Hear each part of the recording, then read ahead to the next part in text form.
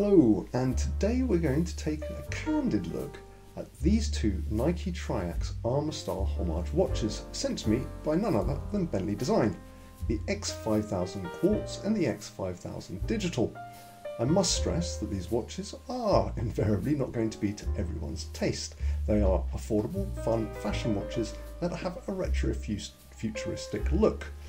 And let's face it, in the grand scheme of things, all watches are predominantly fashion and or statement pieces. They just make us feel happy. These, I will confess, though very cool, are not ordinarily the style of watch I would go out of my way to purchase. A few odd years ago, maybe, I did and ah about the Nike Triax line and the similarly designed Oakley watches back in the 90s and noughties. These style of watches are making a resurgence, and the original watches these pay homage to are climbing up in price on the used market.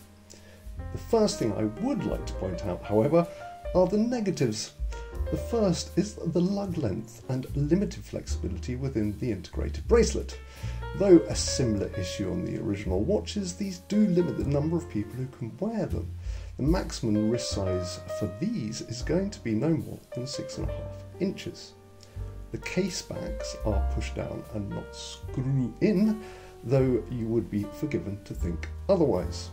The Quartz version, I would say, has a few additional flaws than the digital version, such as the second hand not hitting every marker.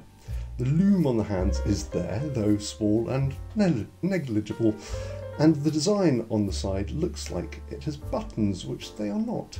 However, though the case shape is identical to the digital version, it is different. The bits that look like push buttons are actually part of the case.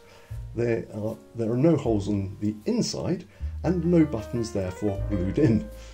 That all said, the movement is a genuine Japanese-made Miyota Quartz, and so far, in the short space of time that I have had these, it seems to be keeping good time. The case on both measure 39.8mm in diameter and 58.8mm lug to lug and 12.4mm thick.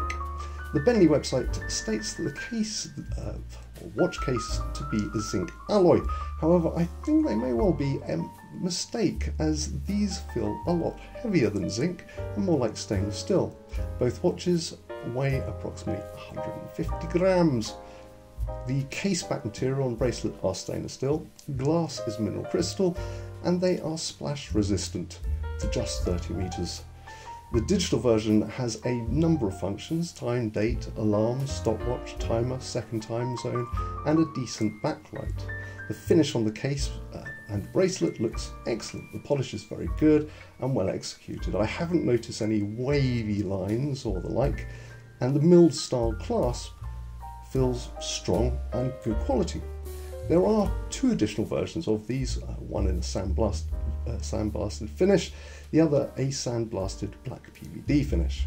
Both watches come in a tough black plastic box with a bracelet pin removal tool and instruction manual. They are both priced at £116, that's $139, which I believe still includes import taxes and free shipping. And to top it all, Benny has given me, well, you, a 10% discount code, Watch Crazy, on any orders on their website. So that is Watch Crazy for a 10% discount. Information can be found in the description below. So what are your thoughts on these two cool, imperfect and unusual watches? Please leave your comments in the comments section below. Until next time.